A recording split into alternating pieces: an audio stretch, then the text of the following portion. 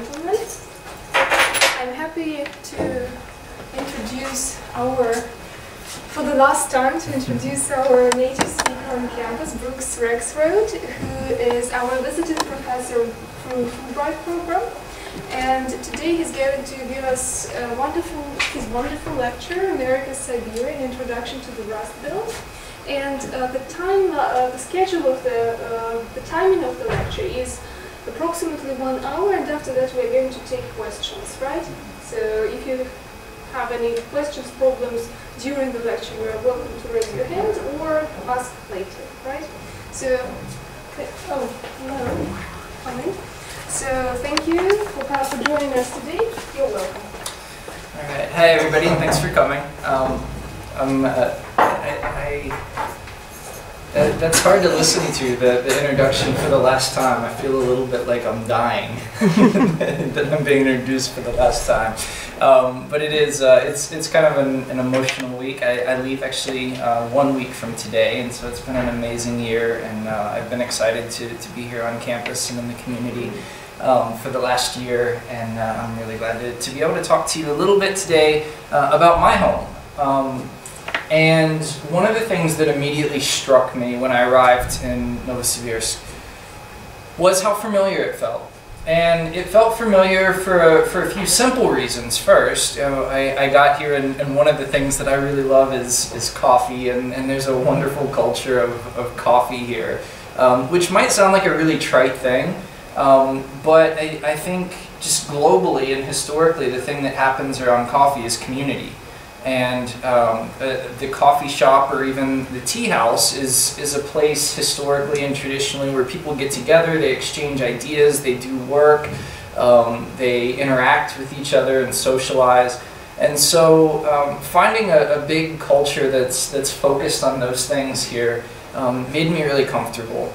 But the comfort started to extend beyond that because the region began to feel very familiar to me for a lot of reasons. My home region is called the Rust Belt. It's not a very wonderful sounding name, and we'll talk in a little bit about how it got that name and sort of that unflattering name, and how the name has actually changed in its feeling and tone over the years, and how that name's sort of been reclaimed into a prideful thing rather than a disparaging one. But the name of my home region and the name of Siberia was one of the first similarities that I sort of felt, because these are names that the rest of the world outside of that community hears, and they instantly think of negative things. When people around the world think of Siberia, they think of two things: cold and oppression. Those are the two things that come to most people's minds when they think of this place. And I can tell you very plainly and very clearly, it took me about 3 hours here to realize that was not the heart of this region. And I think intellectually I knew that before I arrived, but simply landing and seeing this place, those were not the two things that are relevant to this area right now. Certainly cold is accurate, but it's not all of what this area comprises.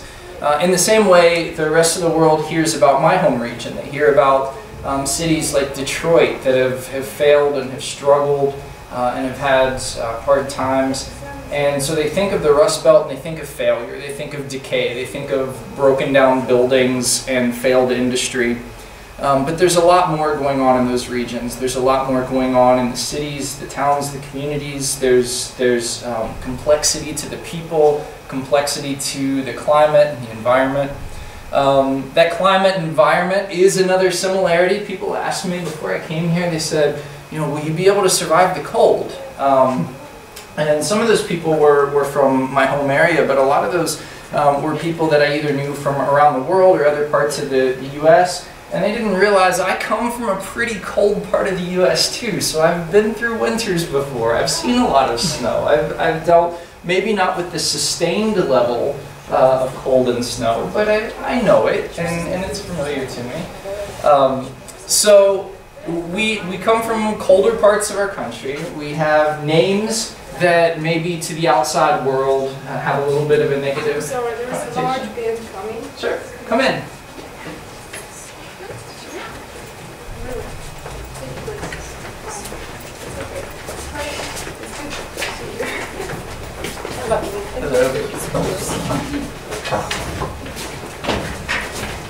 Thank you all for arriving.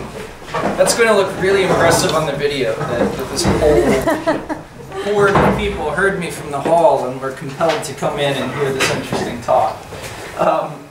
So as we were saying, some of the similarities between my home region and Siberia, the names have negative connotations sometimes to outside communities. There is a shared coldness in the winter.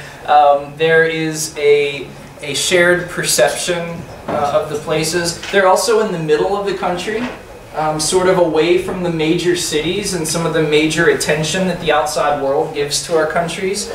And in a very interesting sort of turn of events, while our two countries were operating for the span of about 100 years on very, very different political and economic ideologies, we were moving in very different directions in those facets. But those two systems, the system of capitalism and the system of communism, both very interesting, resulted in some of the very same things. And one of those marked things was a high number of single industry towns. Towns that were really built for one purpose or one industry, where everything in that town was connected to a single process or building of a single product. And so that was happening for very different reasons and under very different situations, but the same end result occurred. And so as I've had a chance to travel around this region a little bit, I've seen evidence of that here, just as I see that at home, and I've also seen what's happened in the last 20 years or so in both countries, maybe even longer than that, maybe 30 to 40 years, as those single industry towns have had to redevelop themselves and reimagine what they are and try to become something different as those industries either faded or changed, became automated, all the different things that have happened to industrial production over the last few decades. So we'll talk about all those things today, and largely I'll talk about my home region, and when possible I'll try to make connections to my experience here as well, and give examples of how some of the things that I know at home might be a little bit familiar to you. So as we get started, I think one of the really important things to do as we talk about the American Rust Belt is to define where it is. There are a lot of different maps, and sort of like Siberia, another similarity, there is some argument over what's included in Siberia and what's not. There are certain cities that very much want to be included. There are cities that argue over who's the capital or who is the primary city of Siberia. And the same thing is true in the American Rust Belt. There are a number of different maps and a number of different ideas of what it includes. Some of them really only focus on this place right here. Some of them are a little bit broader. I like this map in particular because this is a map that splits the region into the connected industries that sort of caused its growth, but then also caused its harm. And so what we see in Upper Ohio, Southern Michigan, Northeastern Indiana, and even over into Illinois and Wisconsin, we see heavily the automotive industry. In Eastern Ohio and West Virginia, where I've been teaching for the last few years, and in Pennsylvania and New York, we have metals and metal extraction from the ground. Also in that same region, we have coal production. We have some of that out here as well. And then we have associated industries further to the west. And so this is a map that sort of takes into account all the industries that came together and collected, and how those communities were connected to each other. And so I really like the boundaries of this map.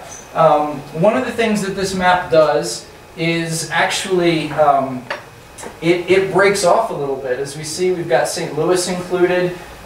We've got Evansville, Indiana, which is actually where I'll be moving this summer. I'll be moving to Owensboro, Kentucky to take a new job as a professor at a new university, and it's just across the river from Evansville. So this actually, we see Philadelphia included on this map, Elmira, New York, and so this is a map that sort of focuses on industry and not just clumping into one solid form. And I think this is the most accurate. Just to give an idea of where I've spent most of my time, in my life. I was born and raised in Cincinnati, Ohio, which is right here. I went to college in northern Kentucky, northeastern Kentucky, right here. I came back to southern Ohio, just a little bit east of Cincinnati, and worked. I spent a couple years in Tennessee, which is off the map into the south, so I got out of the Rust Belt for just a couple of years. I went to postgraduate school here in southern Illinois near St. Louis in a very much a coal extraction community, which was called Carbondale, so that gives you a little bit of an idea of what they did there.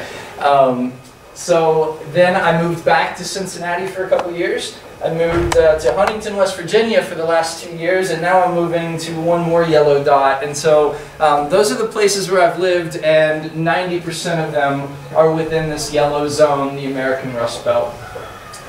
So this is the geographical location that we're talking about today. This is the what we call the upper Midwest of the United States. So sort of the northern central east, maybe. It's hard to define. There's so many small regions in the country. Let's move on. Here's how it got its name. The name actually has been around since 1984. Came from a failed presidential candidate, Walter Mondale. He's credited with coining the term the Rust Belt, and it stuck as a derogatory term for these blighted post-industrial cities. How many of you have heard of Detroit before, or heard of some of the decay in Detroit? We know about Detroit, right? Probably because you watched a movie about Eminem. Yeah, that's what I hear the most. You've seen Eminem's movie, and you saw how bad and how rough Detroit is. We'll talk actually about Eminem's neighborhood in a couple minutes as we talk about the development and some of the recent things that have happened there. So this was a negative term. He was talking about how we have to fix the Rust Belt. It's broken. This big part of our country is broken. It's ugly. It's declining, and we have to fix it. We've got to make it better. And so in trying to do a very positive thing, he also called a whole big section of the country a very negative name that stuck as its nickname. This is a long-standing tradition in America, unfortunately, of politicians using language in a very uncareful way that comes back to harm them. And we can see that in our most recent election, even connected to Russia. Both candidates addressed Russia. One candidate said that he loved Russia, and that's getting him in a little bit of trouble at home right now because it seems like he may have loved it a little bit too much in some of his dealings. But particularly, we can think about Hillary Clinton, who said, we've got to get tough on Russia, right? Now, when she said that, she didn't necessarily mean she wanted to get tough on you guys, right? She didn't want to make things hard for a whole country of people. There were a handful of people that she was referring to, but she was very uncareful in her language, and instead of referring to the 5 or 6 or 12 or 15 people who were making decisions that she disagreed with, she spoke uncarefully, she spoke poorly, and made an entire nation of people angry. It's not a very smart thing to do if your job is focused, or if your job revolves around being liked and appreciated by people, right? And so Walter Mondale did the same thing about our own people. He developed a derogatory nickname for a whole big quadrant of the country where a lot of people lived, and they didn't vote for him because he was calling their hometown and he was calling their region and the place that they loved a negative name, right? So in recent years, the term has actually come to stand for resiliency of these communities, not their former hardships. So now we see T-shirts. We see there's a publishing company called the Belt Publishing. There are shops that sell Rust Belt memorabilia. There are different companies that sell all sorts of things related to the region as a term of pride. Is a term of, we are people who have been through hard times and we have made it through. And we're resilient, we're strong. And so this thing that was meant 20 years, 30 years ago as a very negative thing has been sort of absorbed by the population, and we've turned it around and said, yeah, this is a sign of our power, our strength, that we got through the difficulties that other people caused us by their decisions, and we made it work, and we've made our homes better. We've made them interesting and vibrant again, and we'll talk about that a bit more in a moment. So let's talk a little bit about what happened to give it the name the Rust Belt. Before Walter Mondale started talking about it, something negative needed to happen there, and so there was a confluence of events. Globalization, shifted workforces, changing corporate strategies, and depleted resources in some regions. Our new president likes to talk a lot about how he's going to bring the coal industry back, which is associated very much with the Rust Belt region. There's a very, very big problem with that, which is that the coal-producing regions are more or less out of coal. So it's going to be very, very hard for him to bring back an industry that has nothing to pull out of the ground anymore. He can hire all the coal miners he wants, but if there's not anything for them to mine, there's not an industry any longer. And so depleted resources have caused some of the change. We get our coal from other parts of the world now and other regions in the US. And so there's no need to have factories that were near the coal. And so some of these factories closed down.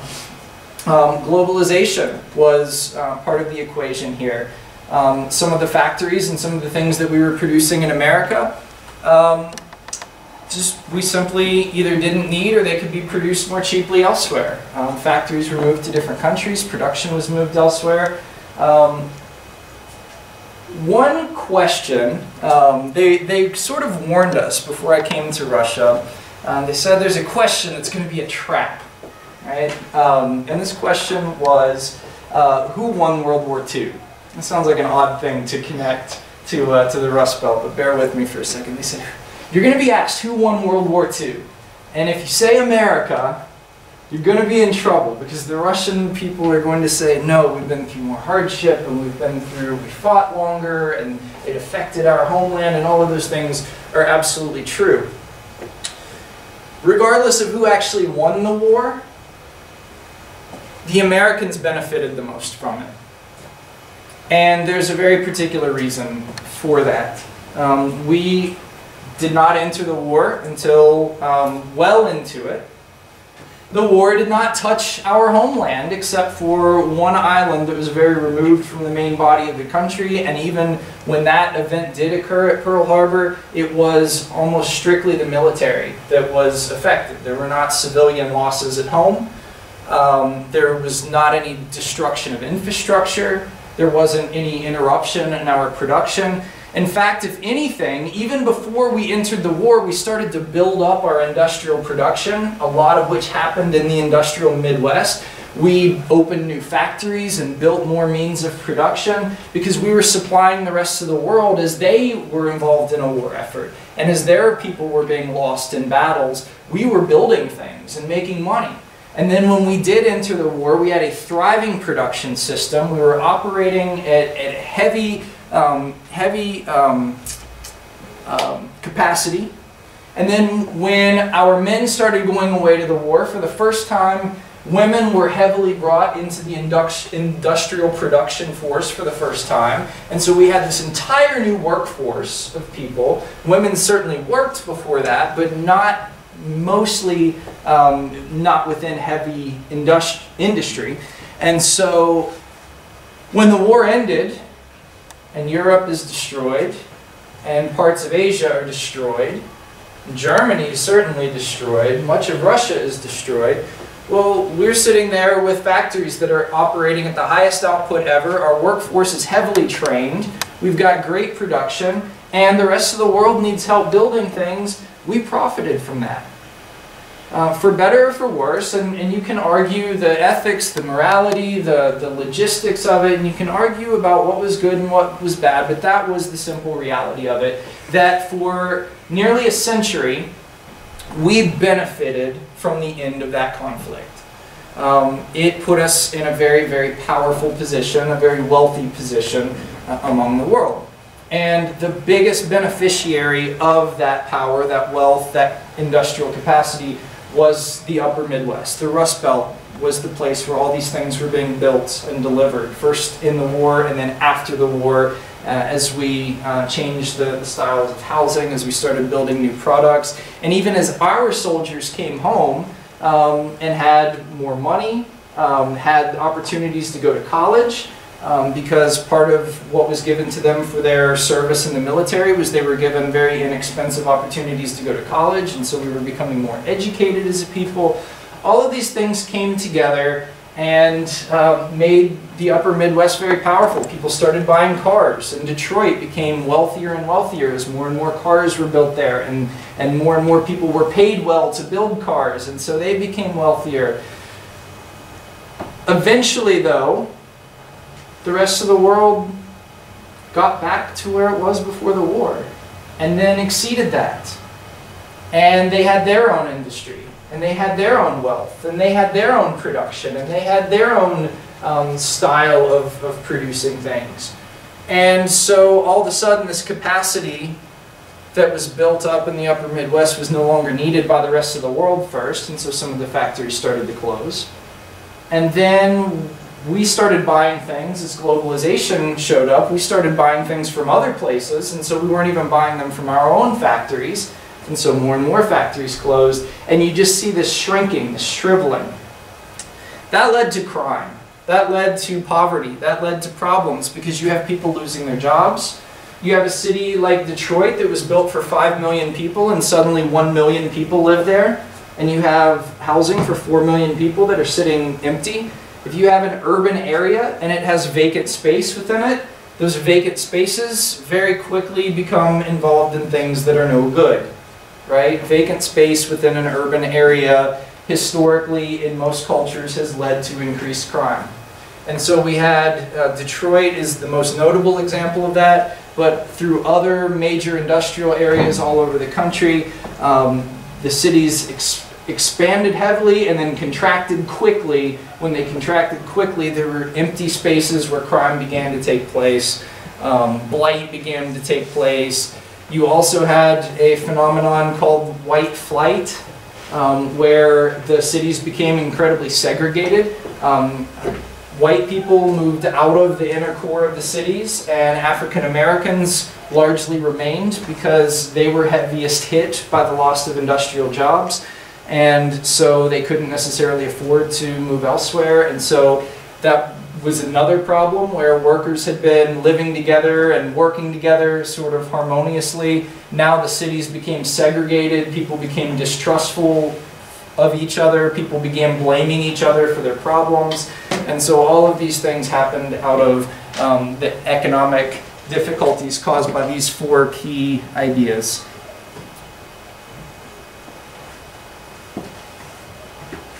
So, I mentioned earlier that a lot of the cities were built for a single industry. Detroit was based on building cars, but other cities had similar functions. In fact, let's actually look at a couple cities. We'll go back to the map for a moment. Let's look at a couple cities and what they did. We've already talked about Detroit. They assembled vehicles here, but they didn't necessarily build all the parts there. And so there were factories in Toledo where transmissions were made, the transmissions and the engines that ran the car.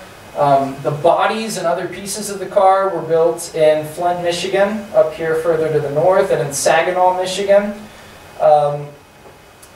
Rubber for tires was made heavily in Akron, Ohio, right here.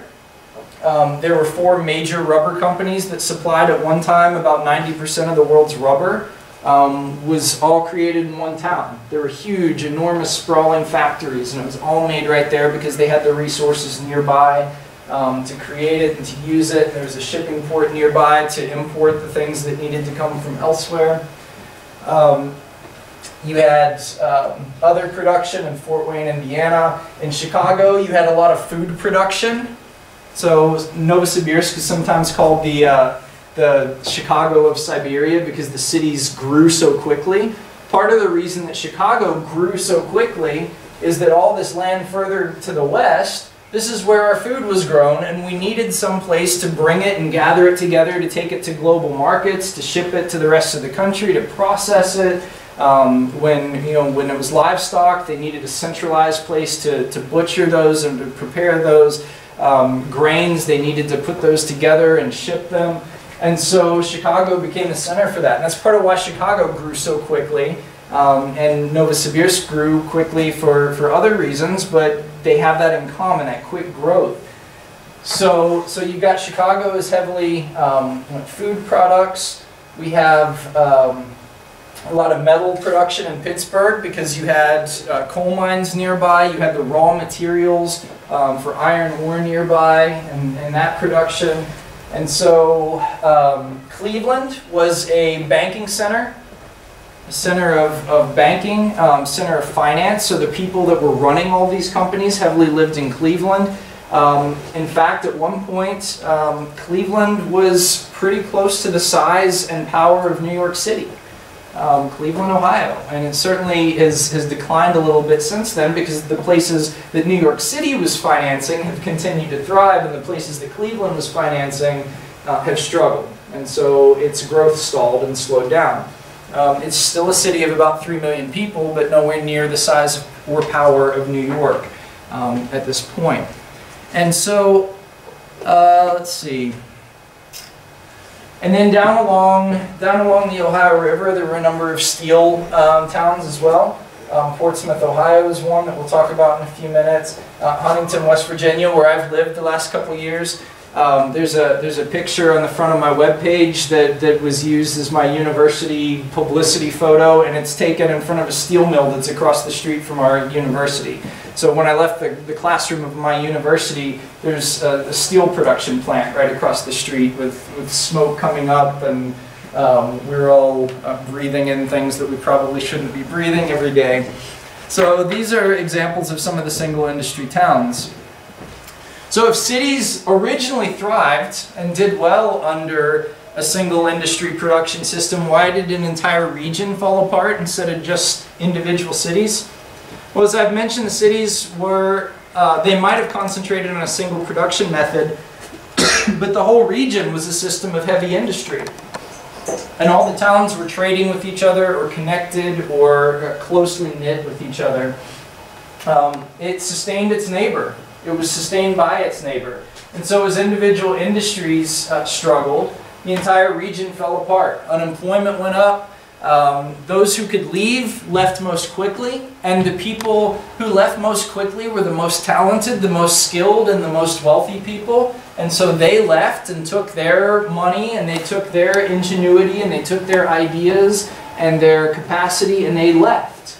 And so that was another drain on the industry, because the people that would have had the ability to sort of stop some of the bleeding, they were the first ones to get out. They saw the problems coming. They said, oh, I'm getting out of here before it gets worse. And they went and found somewhere better to be. And so that furthered the problems. So that often left the least skilled and most impoverished workers behind to deal with the problems that other people created. And so that was sort of the Rust Belt at its low point. We've talked about this just a moment ago. Cleveland, Ohio, banking. Huntington, West Virginia, as I mentioned, in addition to that steel mill, they also made railroad cars there. So the cars that were shipping all the things around the whole region were made in Huntington. There's an enormous empty factory on the other side of the university that's been empty for 30 years because at some point things weren't being shipped back and forth between the cities of our region anymore. They didn't need any more rail cars to be built. The factory closed. Everybody lost their job. And now this big empty factory still stands there years and years later because nobody even has the money to demolish the factory and build something new there. Central Pennsylvania oil extraction. When you think of the United States and you think of oil, you probably think of Texas or California, maybe even offshore wells in the Gulf of Mexico. But the first oil that was found in the U.S. and the first experiments in using oil in industrial methods or even to power vehicles happened in central Pennsylvania. And so that's right in the heart of this Rust Belt area. Titusville, Pennsylvania was actually the site of the first oil well. Ashland, Kentucky is an enormous oil refinery.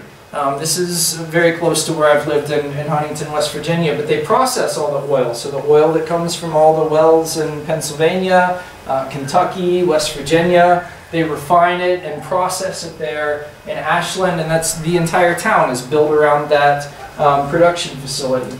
Charleston, West Virginia. Once the oil is refined in Ashland, they send the different byproducts, the things that the raw oil is distilled into, they send it by rail car that were probably made in Huntington, West Virginia. They send it by rail car to Charleston, West Virginia, and they make chemicals out of it. They make cleaning chemicals, they make agricultural chemicals, they make industrial chemicals, all sorts of things in different plants. 3 years ago, there was a leak. One of the chemical plants leaked into the river, and for more than a month, the people of the community could not drink municipal water. Very familiar to my last week when I didn't have any hot water because I live in the neighborhood, but very, very thankfully that came back last night. But this was an even more dire problem. I was very excited. My first shower without making a tea kettle bath in a week. It was a very good day for me. In Charleston, they couldn't touch the water for more than a week, or for more than a month, I'm sorry.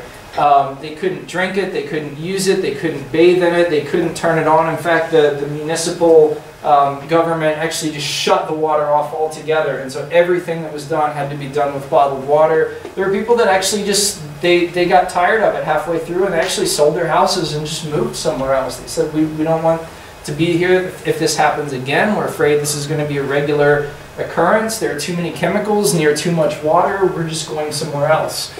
And so this problem of losing people from the community continues. As I mentioned, Pittsburgh, Pennsylvania, the helmet of the football team in Pittsburgh is the chemical elements involved in the production of steel. So you know steel is pretty important to the city when even the football team is represented by steel, which, if you're playing a sport that involves grown men lining up 3 meters from each other and slamming their heads into each other as hard as you can, I guess steel is a pretty good representation because there's a certain toughness you're trying to portray. So I guess there are worse mascots to have. Akron, Ohio, as I mentioned, rubber production. Toledo, Ohio, automotive components. Detroit was where the auto industry was headquartered. And so in addition to actually building the cars there, design and production. And so those elements. Flint, Michigan also had automobile assembly. Dayton, Ohio, aircraft design and assembly. A lot of airplanes built and designed in Dayton. In fact, Dayton was home of the Wright brothers who had the first manned flight of an aircraft, and they began producing airplanes there, and that industry has continued, even though it's sort of diminished in recent years and moved to other parts of the country and world. So some traits of some of these single industry towns, or some traits of the Rust Belt. Single industry towns, purpose-built for a now obsolete function. Heavy disparity between wealth and poverty. In a lot of these communities, there are very, very rich people and very poor people and not much in between anymore. The people in between often were some of the ones that left and stayed away. Some of the very wealthy people didn't have to leave because they were in such nice places and had such nice houses already. They were removed from all of the hardship and difficulty that other people faced, and so they didn't have to go anywhere. They sort of operated in their own small world within the city and didn't have to see other people suffer. So some of them went ahead and stayed.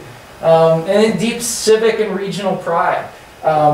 There are huge athletic rivalries, something that I know is the case also here in Siberia after attending some hockey games and sort of interacting with how sports is conducted here. This feels very familiar. The city wants to be the best. The city wants to assert its dominance over other regional cities and other similar cities, and they use sports as one of the ways of doing that. Some of the rivalries get very, very heated. In fact, my hometown of Cincinnati and Pittsburgh, which I just talked about with the symbols for steel on their football helmets, they had a playoff game a couple years ago where I think there were $7 million worth of fines assessed after that game because there were so many fights and so much There was actually a coach for one of the teams came onto the field and punched a player from another team in the middle of the game while the game was happening.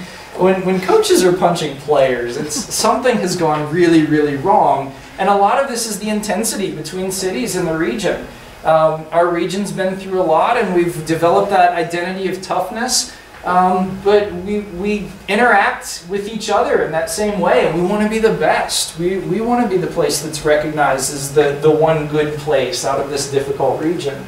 And so a lot of that takes place through sports, where it's a way that you can sort of have a rivalry, and it's a lot better to say I hate Pittsburgh's football team than it is to say I hate Pittsburgh. Right? So we can sort of get away with doing it through sports and get away with feeling superior if we can blame it on being about a sports team instead of having to admit that we dislike a city of 2 million people for no good reason whatsoever. And that happens all over the world. I mean, watch the World Cup for a couple minutes, right? And you see the same exact thing happening. We see disagreements played out through sports, and we see a sense of national pride played out through sports, and the same thing happens on a small scale within these communities.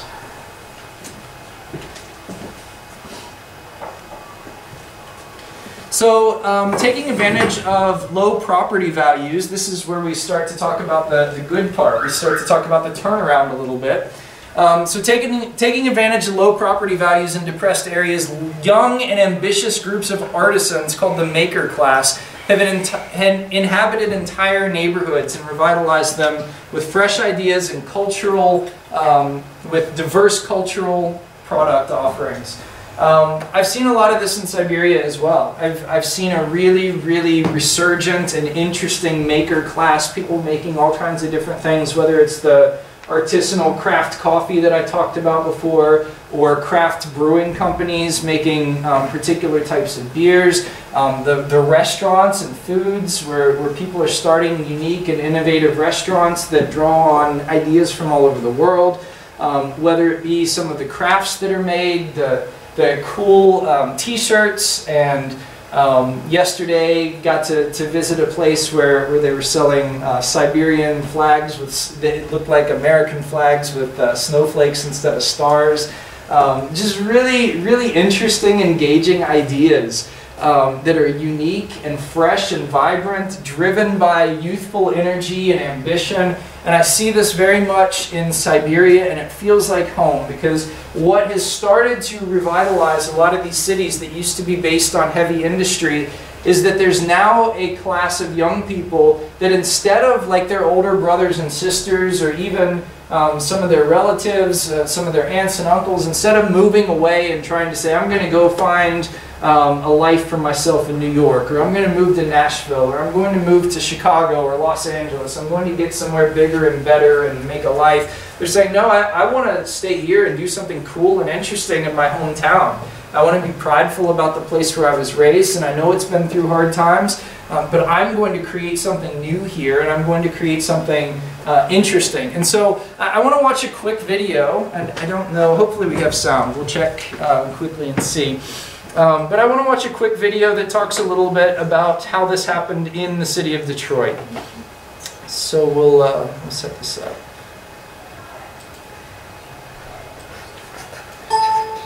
Okay, we do have sound. Excellent. Finally tonight, Americans can thank Detroit for a lot. The city was the economic engine of our country and the war effort before hard times came to town. But because Detroit is good at making things, that's exactly the opportunity some new businesses see now. Our report tonight from NBC's John Yang. A ping pong table, beanbag chairs, screens full of computer code. It looks like Silicon Valley, but it's the Motor City. High-tech startups in a building as old as the Model T. Jacob Cohen helps run a venture capital firm. In the 2 years we've been doing it, it's been incredible. Nathan Leben and Jay Gierak grew up in the Detroit suburbs. 4 independent professionals. Last fall, they moved their website, stick.com, from San Francisco, seeing better opportunities for growth. There's a ton of talent here. There's not a lot of web companies like us competing for their services. Entrepreneurs are also applying new technology to the city's mainstay industry, like the electric. Detroit. So that's just one small example of what's gone on in the last few years. Also nearby in Detroit, there's a place that I really love. It's called the Rust Belt Market, and the market used to be a production plant, a factory. And a few years ago, it was bought by a couple of young people, and they sort of refreshed and revitalized the inside, and they sell small spaces to craftsmen, to photographers, to there's a bookshop in there, there's a coffee shop, an organic vegan restaurant. There's a place that sells buttons that were all made from found objects taken from closed down factories. There are places that make maps. They take old maps and make art out of them. And so just a bunch of quirky, exciting things. The really interesting thing about the Rust Belt Market, it's in a neighborhood called Ferndale. In that neighborhood, if you walk down it, it's cupcake shops and coffee shops and high-end wine shops and all of these really sort of upper-end businesses. Well, that street is the street that Eminem grew up on.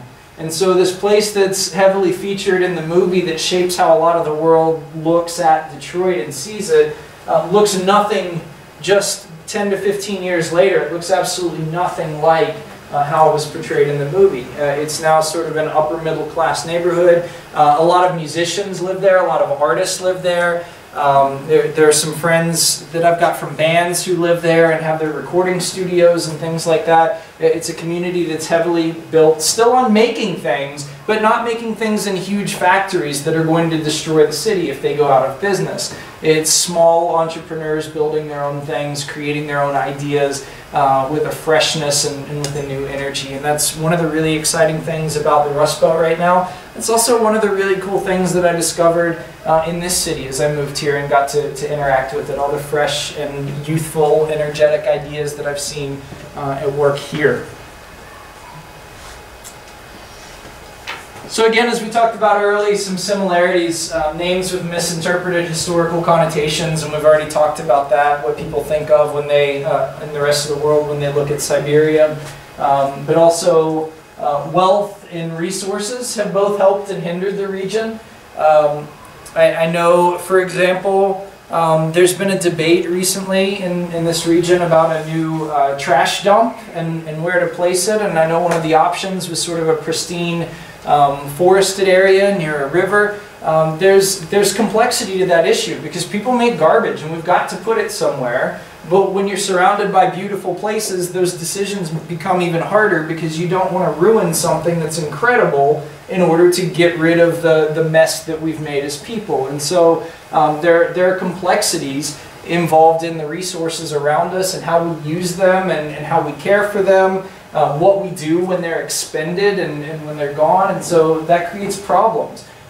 Communities all over the world that have been rich in natural resources have had these kinds of problems and debates. The Middle East has issues with oil production, certainly. There's great wealth that comes from producing a vast amount of oil, but there are also problems with who gets that wealth and how it's used and whether it will be sustained into the future, what happens when that resource is gone. And so both of our regions, I think, have dealt with that issue substantially. Deep regional pride again. I've just met so many people that are incredibly proud of Siberia, and I understand why after the last year. And it's a beautiful place. It's a place full of energy and amazing people, of kindness, of beautiful natural areas, and also wonderful cities. And I think the same thing's true in the Rust Belt. Despite the historical problems, there are beautiful parks, there are wonderful, pristine, wild areas that maybe aren't what you would first think of when you think of our region, but they're there nonetheless, and they're wonderful. Again, we talked about some prominence of primary local industries in the different towns around our regions. Shifting demographics. Immigration has played a role in the development in the last few years in both regions, both immigration around the country and also into and out of the country.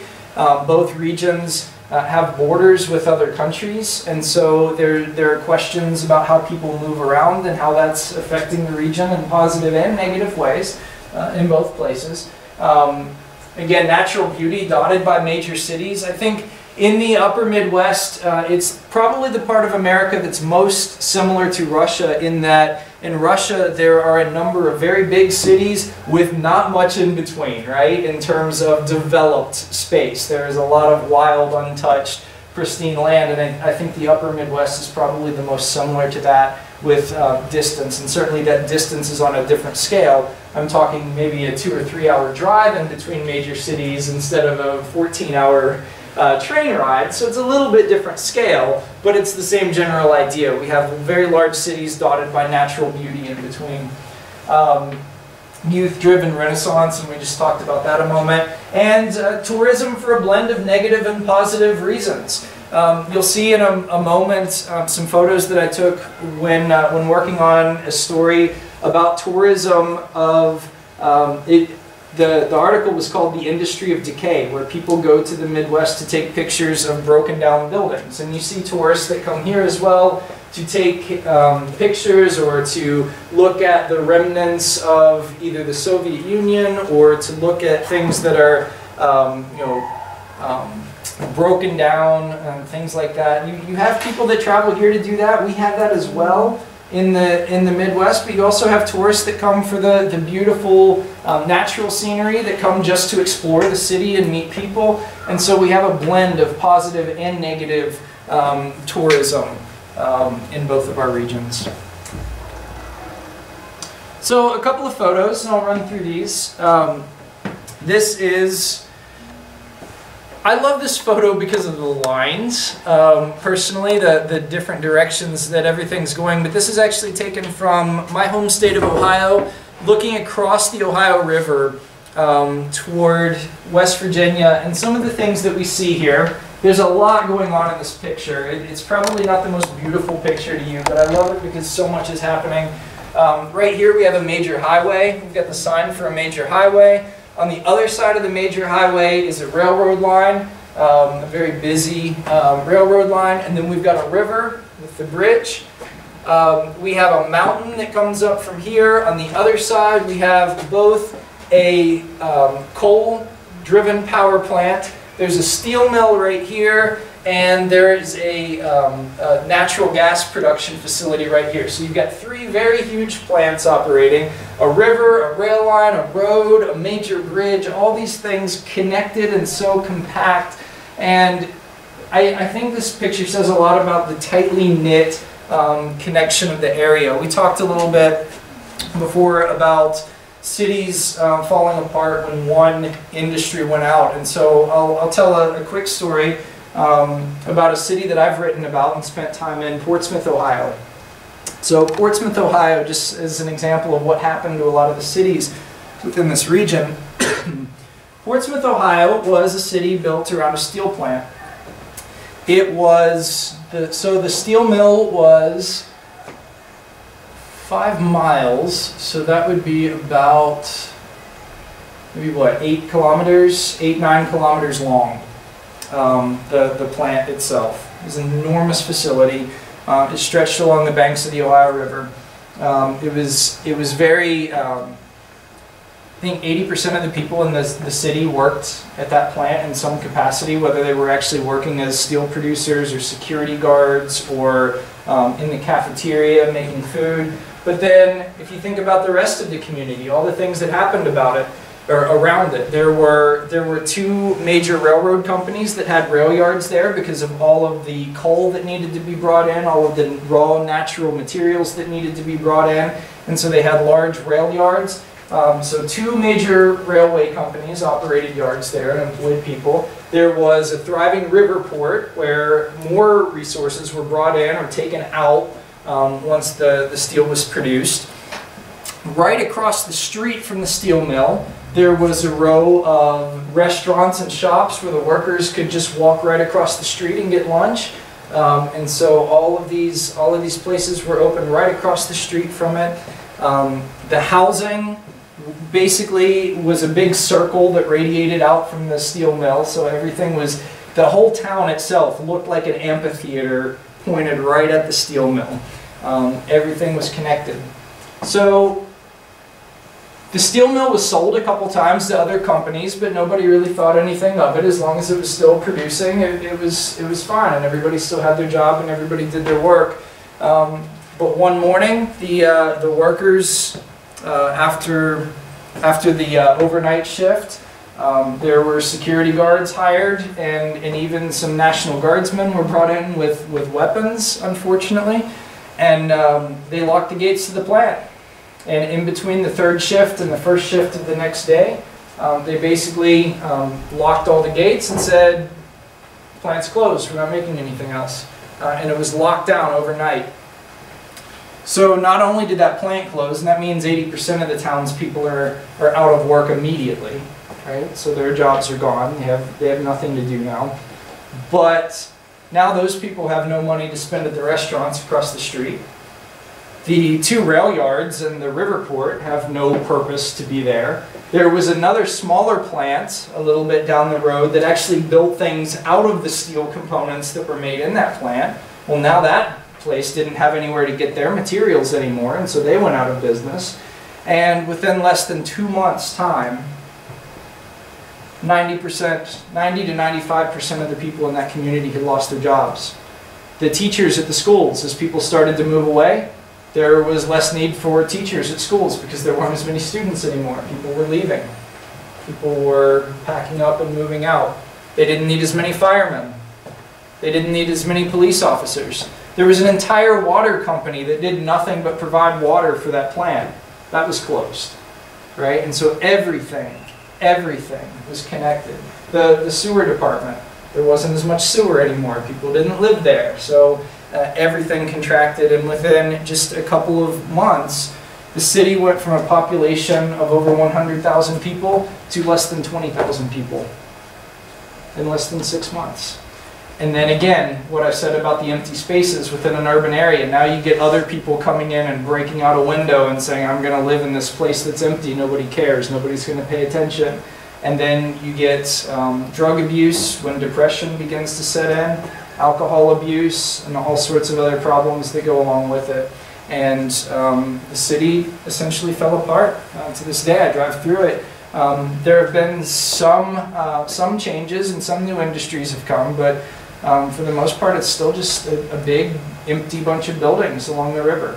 All those people went somewhere else. That happened all over the region on different scales and at different levels. Sometimes it didn't affect 90% of the community, it just affected 60%. But that's still a lot of people, and that's still a lot of pain. So this picture is actually taken very close to Portsmouth. This is, I think this one's very interesting. This is actually in Detroit, and if you look at the sign at the bottom, it says you're entering a foreign trade zone. If you look closely at the building, it's locked up, all the windows are broken out and busted, so there's not very much foreign trade that's happening here. So I think there's a lot of symbolism in that particular photo. There is, let's see, this is nearby, this is also in Detroit. This used to be an automotive plant. They made cars in here.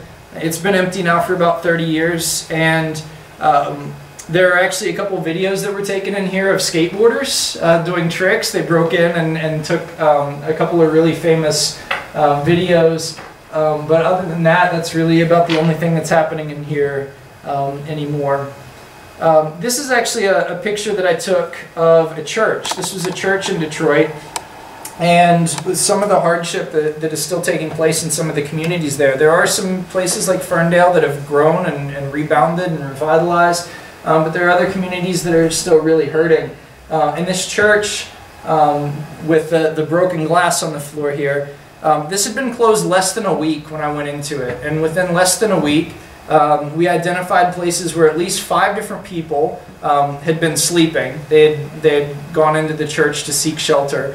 And actually at that point in time, this was the middle of winter, it was about negative 35 degrees at this point, so it's very cold, the dead of winter. In fact, my car almost didn't start to get to the photo shoot.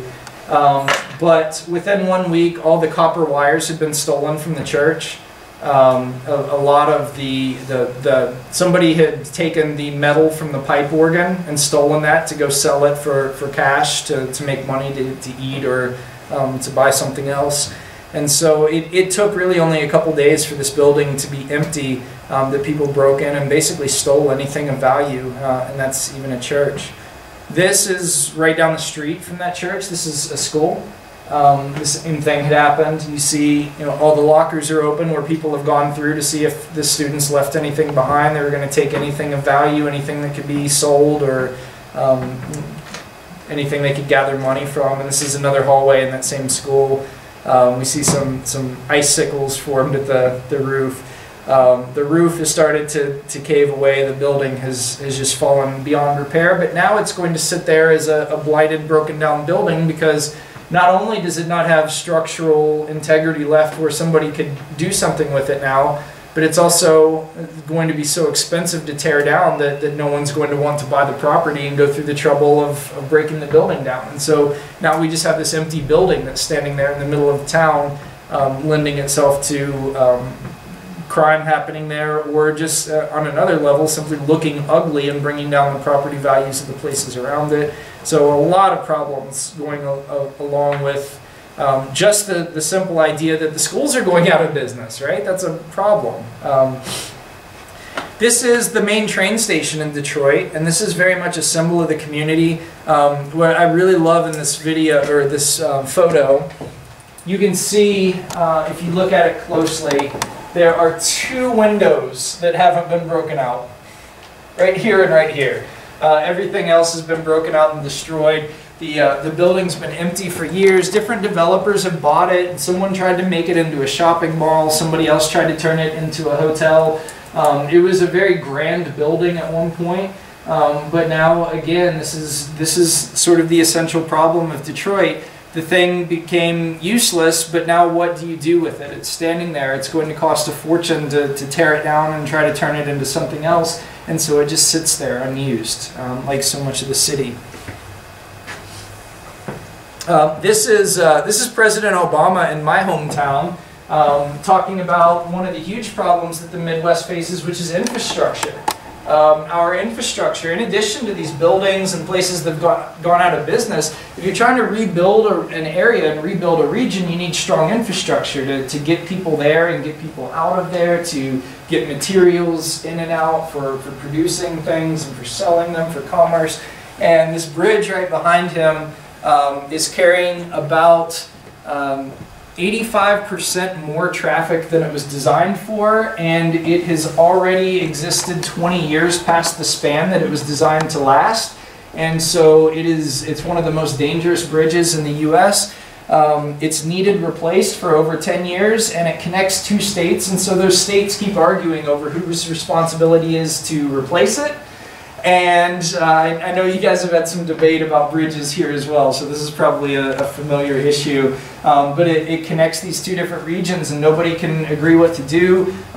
Kentucky, the state to the south, wants to, they say, well, we'll build the new bridge, but we're going to charge tolls of every car that passes by it, and we get to keep the profit from the tolls forever if we build the bridge. And Ohio is saying, no, this is a public service, this is to build the community. If you charge a toll to people that are using it, it's going to defeat the purpose of building the thing to begin with. And so they're just at odds over the function and what infrastructure should be and what it means. And then the federal government is just kind of standing there saying, well, we don't have money for that.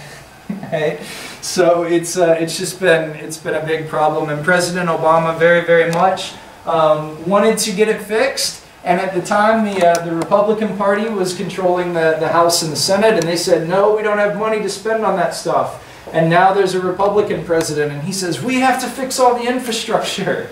And the Democrats in the House and Senate are saying, we don't have money for that stuff. And so they just keep trading arguments every few years, and they keep switching sides of the issue so that nobody ever agrees enough to get the things done that need to get done. And I know you would never have political problems like that here in Russia, but we do. So I think that's something that's similar too. We get political frustration of people promising things that turn out never to happen. And so I think that's one other way in which we can feel just a little bit familiar. So I think that is, yeah, that's all I've got. So here's some contact information. My blog is Dispatches from Siberia, and also the notes and the photos from this presentation are available online on that website as well if you'd like to look at these again. But what I'd love right now is to know if you guys have any questions for me, and it can be about my time here in Siberia, it can be about the upper Midwest, or it could be about anything in general. So I'd love to hear your questions. Interesting question, because one of the tenets to this area is that there have been a lot of great writers that have come from the Midwest, but not many of them have written about the Midwest. They've written about other places in the country, or they've done what I talked about and they left the region and went somewhere else and then wrote about that place later in their career. And so this is actually something that I talk to my students in my creative writing class here in Russia about, because I noticed when they started writing at first, they're writing in English language, and so my students start writing stories set in England and set in America. And while it's really interesting to imagine what a Russian person feels might be happening in England or America, most of the students had never been there before. They just felt like, well, I'm writing in the language of England or America, so I should write about that place. The rest of the world wants to know what's happening in Russia and what Russian people feel about the world and how you guys go about your everyday. Like, we want to know in English what Russia is like to Russians. I think the rest of the country wants to know what the Rust Belt is like to Americans. And so I've very much been engaged in trying to write about the region. I think the best place to go right now is a really cool journal. So not a book, but a journal. It's called Midwestern Gothic. And you can actually buy copies of it for $1 a piece, or about 60 rubles online. If you have an iPhone, or if you download the iBook app. I think you can also get them on Amazon and on Kindle. But Midwestern Gothic, it's not only Gothic type stories, that's just the name that they gave to their publication. But it publishes only writers with a connection to the Rust Belt region, and very much tells the stories of that region. And so it's the same idea as a lot of those small stores and small shops that are being developed. These are brand new writers who maybe have one book out or don't have any books out yet, but they're writing stories and they're thinking about this region. It publishes poetry, nonfiction, and fiction. And so I think Midwestern Gothic is probably the best place to go for contemporary writing about the Midwest. Now, if you go back to, you can go back to older works, and you can find things like Upton Sinclair, and you can find some things about the industrial cities. But I think in terms of contemporary work, I would look at journals very much. And let me think. I think the Indianola Review also is an online journal that does the same thing. But Midwestern Gothic, I think, has a little higher level of quality. And a really good editorial staff that cares about the region very much. There's also Belt Publications is putting together anthologies, actually, about all the cities in the Rust Belt region, and they're doing a really awesome job curating these. So, for example, the anthology that they put together for Cincinnati included a short story by the mayor. There was an essay from a professional baseball player.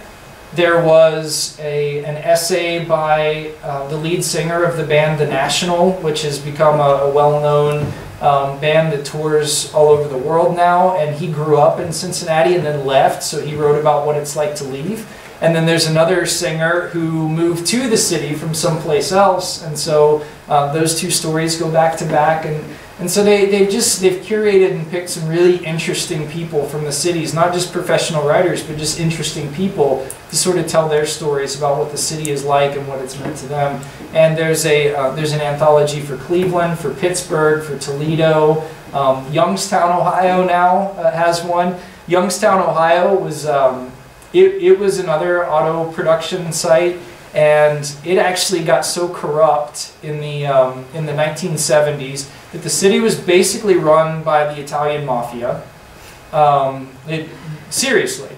And it got to a point, there were 2 used car sales lots in the city, and basically the way to tell if your loved one had been killed by the mob was to drive by the used car lot, and if you saw your car there, you knew that your husband wasn't coming home. Because they would kill people and then put their car up for sale at this auto lot, and you would learn that somebody was, it was an intense place. It's changed a lot since then. It's got a very good university there. The car lots are a little bit calmer now, but there were some crazy things happening in Youngstown. Youngstown also, coincidentally, for a long time had a very heavy population of Russian and Ukrainian people. I think they largely left when the Italian mob took over. They were smart enough to get out after that happened. So, and there are several Orthodox churches there as well. So that was really the first place that I saw like the big golden onion domed churches in the U.S. So good question. Other questions? Can I ask a question? Have you set any of your stories in the Midwest, and are you planning to set any of your stories in Siberia? Absolutely. Yes on both. And so I've had one story in the Midwestern Gothic Journal, and that's part of how I became familiar with that. But I've written a story set in Portsmouth. And actually the surrounding city, the nearby city, which is called New Boston, I actually got to read that on campus a couple months ago. The story that I'll read tonight at the research library downtown is also set in eastern Ohio. It's that story is about a chaplain at a home for war veterans who is sort of aging and feeling his mortality as he takes care of these heroes, but he's sort of struggling with his own legacy. And he's from that region as well, so he's faced some of the problems that region has. As a matter of fact, I have an entire book of stories from the Midwest that is it's in the process of being edited for a publisher right now. Actually, several of those stories are included in a reader that we've put together that will be used on campus here. And so those will be available for students to use as a learning tool after I've left. In terms of Siberia, I've actually, my idea when I came here was to write a book about something that I discovered and learned about here. And I actually had too many ideas, and so I'm writing 2 books that are largely set in Siberia. Some of the stories take place in other parts of Russia, but they're mostly set in Siberia. And one of the books is just about Siberian stories, and the other one is about Russians who have interactions with people from the West within the story. And so there's some kind of Russian-Western interaction that happens in that story that either leads to or solves the main problem of the story. And then I'm actually working on the talk that I just gave today, a more detailed version of this discussion. When I was asked to give this talk originally at the library, I started researching and thinking about it, and this is just sort of the outline of what's become a book, comparing very specific cities. And so I talked very generally today, but I've also started looking at city-to-city comparisons and looking, okay, this city in Siberia is very similar to this American city, and here's why. And this city's history is similar to this city, and this city's present is similar to this other city. And so, I'm working on a nonfiction book about what we talked about today, but on a much more specific basis. So yeah, a lot, a lot of Midwest and a lot of Siberian writing happening. So, what cities have you visited besides Novosibirsk? So I have been to Irkutsk, Krasnoyarsk,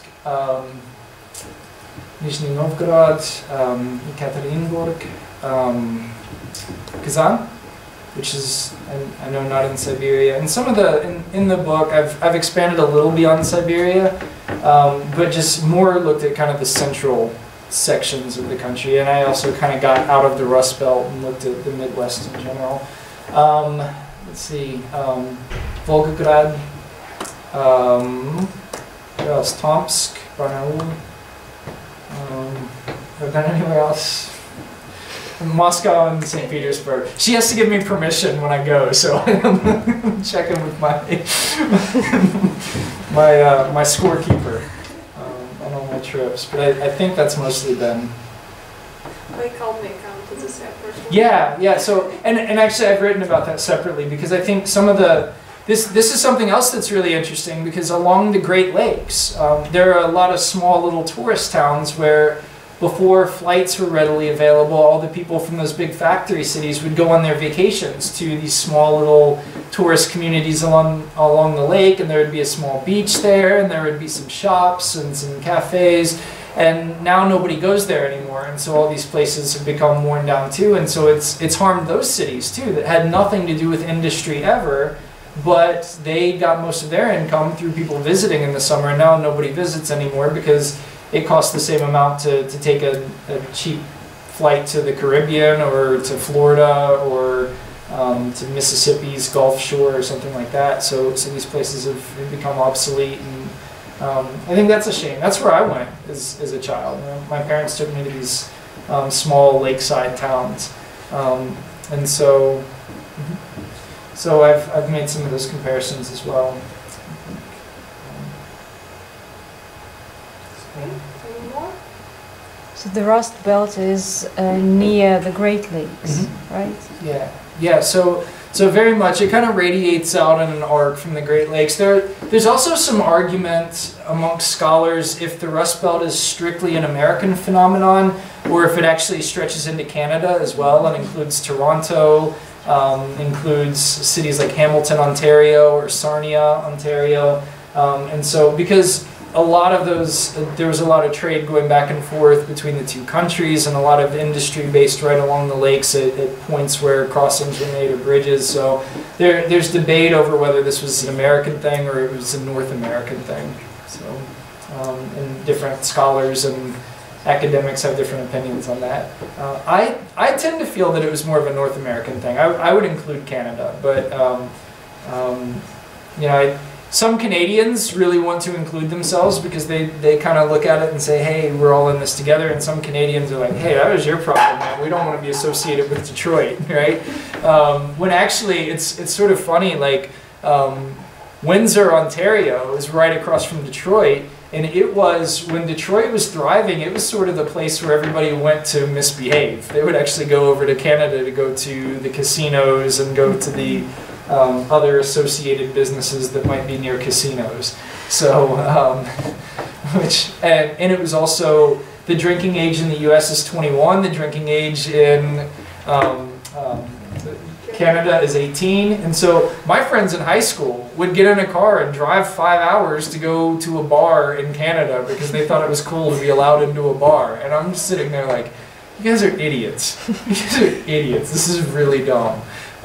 So I did not participate in any of those trips, but and they always got a speeding ticket on the way too because they were trying to get there faster and always got in trouble. So, but they always had interesting stories to tell when they got back, so I guess there is that. So anybody else have any questions? And it can be about anything in general.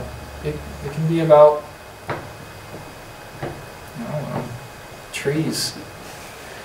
I like birch trees. I'm gonna miss those when I go home. I really like the black birch trees, especially. I saw a lot of those in Pedagogical, and I found a nursery in the U.S. that sells them. And when I buy a home in my new city, I'm going to plant some black birch trees and think about Russia. It's going to be really great. And the neighbors are going to be looking like, what kind of crazy tree is in your yard? What is going on? And I'll get to tell them all about Siberia. So I'm really proud and excited. Siberian flag on the wall. Yeah, exactly, right? So, what is your first impression from Siberia, from Novosibirsk?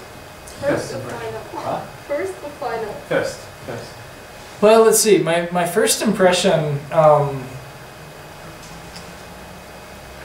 I think, you know, it actually felt very familiar to me from the very first trip in. And so when we came in from the airport at first, the airport is out in the middle of nowhere, right? Completely inaccessible. The train line doesn't go there. The metro doesn't go there. There's one really slow bus that stops at random places to pick up people pushing carts along the side of the road, right? Just, you know, it's just out there. But then as you get closer, then you get sort of the expo center, and then you start to see a couple of factories, and then you see kind of the town off in the distance, and that feels really familiar. I told you before that you know, there's this similarity with a lot of wide open space, and then immediately there's a big city. And that's really how I felt coming in from the airport, you know, and even looking down before I got here, coming in from Moscow, there's nothing, and then, oh my God, there's a lot of buildings, right?